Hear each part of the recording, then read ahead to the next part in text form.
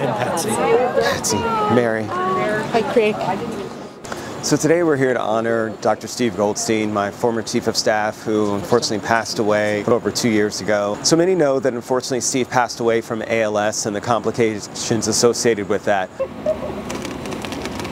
We're honoring him with the brick that we're laying outside of our Montgomery County Council building. Do you want to sit down?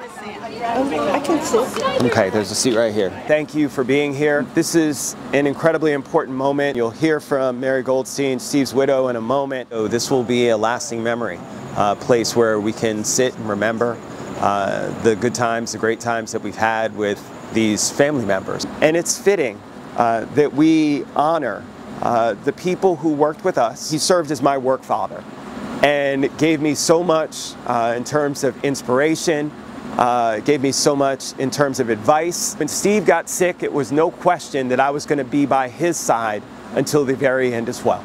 Each and every one of you did the exact same thing. We moved out here from California, and he really got involved in local politics. He was introduced to Craig, and he came back after meeting Craig, and he was just beaming, and he said, "This is the guy."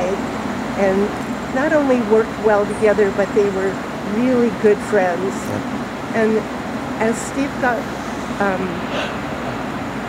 really sick, he didn't want to tell anybody because he didn't want them to change. He didn't want you guys to treat him differently or think that he wasn't the same person. And finally he told Craig, and he said, "I should have known."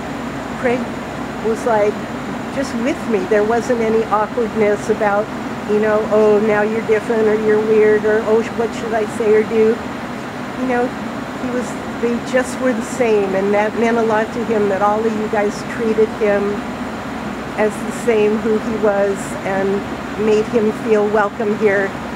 He said, "I love working with the people I work with, and if I couldn't do this, I would just be sitting waiting to die." And the job really gave him strength to fight the ALS. And then he died very quietly in our bed with no noise and no fanfare.